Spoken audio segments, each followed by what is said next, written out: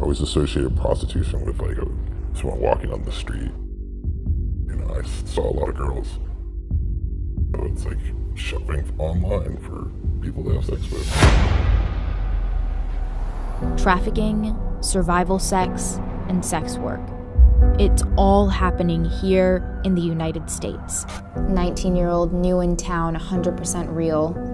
This is so crazy, man. 4,000 a day. You add that up, I made them millions. Your whole life was a lie. They see me on that corner when they went to work. They see me on that corner when they get off of work. Those are two extremely young girls. Something is wrong. Move on, go. And nobody's never stopped and asked. If you were to look at any of these ads, you'd never be able to tell whether they're being trafficked. Who ends up in prostitution? Marginalized people. Are trafficking and drugs connected? Absolutely.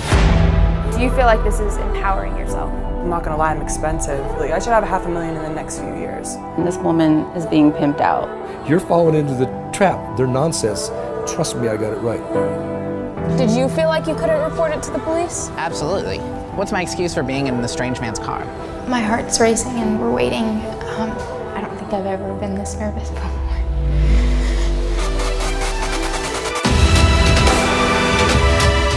Kids are being sold to feed their parents' drug habits. Sex work is not a bad word. But it's happening regardless. What's the harm in legalizing it? People experience the sex trade on a spectrum. These laws affect all of these people. So finding a solution is way more complicated than you think.